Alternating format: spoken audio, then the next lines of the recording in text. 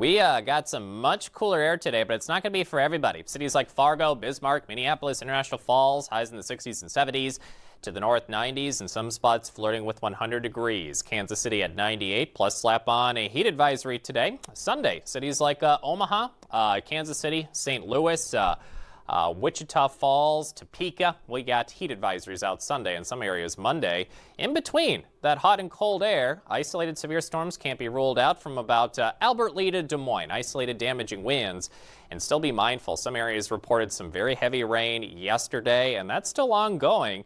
Areas of southern Minnesota, Iowa, near the Wisconsin and Illinois state line, we're in for a risk of excessive rain. Flood watches continue for most of Sunday morning, might extend in some areas into the afternoon. Remember, turn around, don't drown in those areas, smack dab in the middle of the region.